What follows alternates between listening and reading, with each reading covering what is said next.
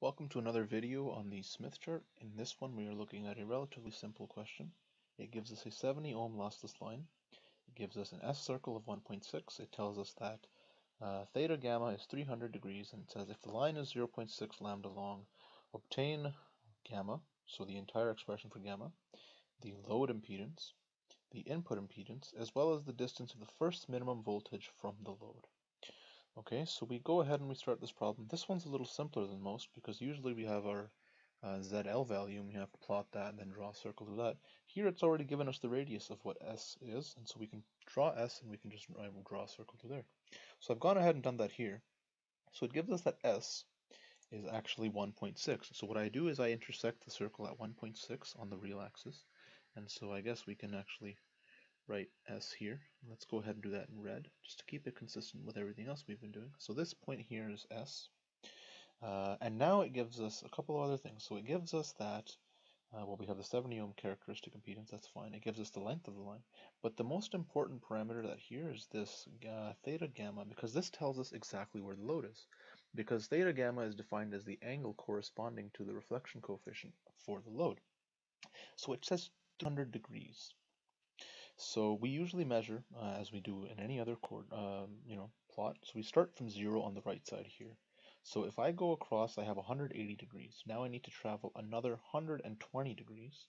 Traveling 120 degrees from this side is the equivalent of traveling 60 degrees from the right side.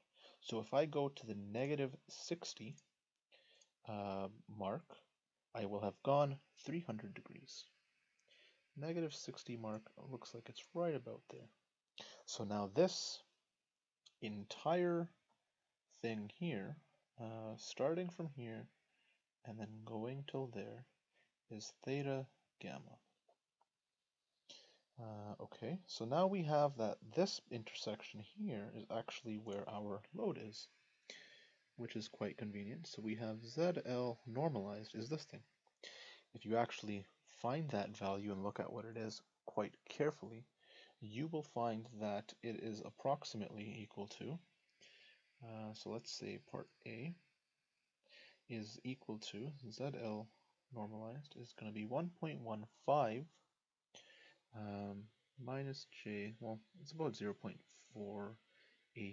It's a little less than 0.5 if you look at it. I mean, the red dot's a little thick, so it's hard to see. But when you actually draw it out with a pencil or with a thinner tip, you'll see that it's actually a little less than 0.5. So now if I go ahead and multiply this thing by my characteristic impedance, which is 70, I'll get 1.5 minus J 0.48, and so ZL is just going to be 80.5 minus J 33.6. Well, one thing we forgot to get was gamma. Now, how do we find gamma? We need to find magnitude of gamma, and we need to find the angle of gamma. The angle of gamma we already have. The magnitude of gamma, now how do we find that? We take this line here, this distance here, so that the radius of this circle, measure that in terms of centimeters, or whatever it is on your ruler, and now lay that line down on this scale here, starting from the center. If you do that, you will find that the magnitude of gamma is actually about 0.23 based on that scale at the bottom. The angle of gamma we're already given. So we can say that this is going to be 0.23 angle 300 degrees. Okay, the next thing to find is Zn. How do we find Zn? So it gives us the length of the line, which is quite convenient. So we can start at Zn, go towards the load by this length, which is 0.6 lambda here.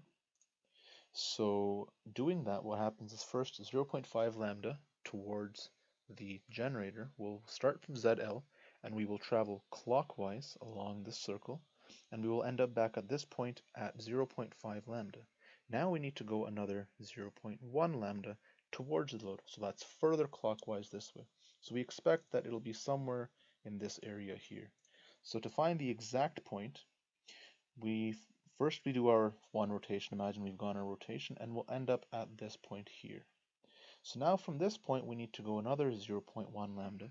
So I see here that this is using the outer scale, that this point here is about 0.33, well, yeah, 333, I guess, really is what it looks like there, because it's slightly between the 2 and the 4 mark. And so that means I want to go to 0.433. And that point, if I will mark it here, will actually occur where I have this red dot here. Well, it'll actually be a little less than that red dot. So it'll actually be, if that's 2, this point here will be 3. So we're going to go ahead and we're going to drop a line between the origin is this point. And now where that point intersects on our S circle is Z in. So that's our input impedance. Now if you read that value off, again, it's a little thick here, so I mean I've done it separately on a piece of paper.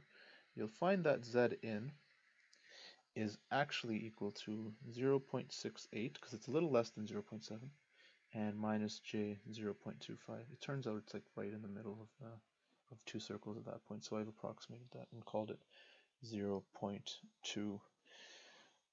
Now to find Z in actual, we take 70 and we multiply by 0.68 minus J 0.25. And so if we do that, we find that we actually end up with 47.6 minus J 17.5 ohms, of course. Don't forget units. Same applies to this one here. Reflection coefficient is dimensionless, so we don't need to worry about units there. So that's part A we have done. It says find gamma, ZL, and Zn. Okay, moving on to the next point. It says the distance of the first minimum voltage from the load. So if you recall, this point here is actually V max, always, and this point here is going to be V min, always. So we want to find the distance from ZL to V min, keeping in mind that we're traveling towards the generator and not towards the load, because at ZL we are at the load, and we can't go any further towards the load if we're already at the load. So what they want us to find pretty much is the distance between this 0.33 lambda and this point here. And if we do that, we will have done the question. Essentially, well, we could count in terms of what we want to do there. But if you look at this scale along the outside, it's increasing. So it goes 0.34, 0.35, 0.36, and so on, all the way up to 0 here. Now at this 0 point, it's actually 0.5 lambda, because the one before you look at 0.49, but every 0.5 we said the cycle repeats. So what I can actually do is I can call this point 0.5 lambda, and to find this distance to the minimum voltage there, all I need to do is find this distance. So I take 0.5 minus 0.33, and that's going to be my distance to V min. So I want to find dV min, we'll call it dV min 1, because it's asking for the first one. So I take 0.5 minus 0.333, well, the whole thing is in terms of lambda, so bring the lambda outside. And if we do that, we find that this thing is actually equal to 0.167 lambda. Okay, I just want to point out, because I mean, there's sometimes confusion about, which scale to use, which one we want to use, when we want to use which one. It doesn't really matter. You can use whichever one you want. If you look at the inside scale, you'll notice that it's actually increasing this way. Okay, so if you look at this one, 0.04, 0.05, 0.06, 7, 8, so on. So what we could have done is we could have just, probably the simpler way to do it was to just look at this inner scale and read this number off directly. If you look at that, that's about 0.1, sorry, it's about 0.16, that's 2, 4, 6, and it's between 6 and 8, so it's exactly 0.167 if you look at that number right there. So on the inner scale, that is. So if I'll just zoom in on this a bit, just to point out. If you look at this little segment right here, this point is actually intersecting at 0.167. We've just gone the other way and subtracted that way. Whichever way is simpler for you, I guess, is probably the best way to actually solve these problems. But you can see there's no one way to solve them. It's a matter of which one makes the most sense to you. So we've gone ahead and we've solved that. I mean, this is approximately, I guess you can call lambda over 6, which really has no significance other than you can represent it as a simple fraction. So I hope you found this video helpful. If you haven't already, hit that subscribe button, and we'll see you in the next one.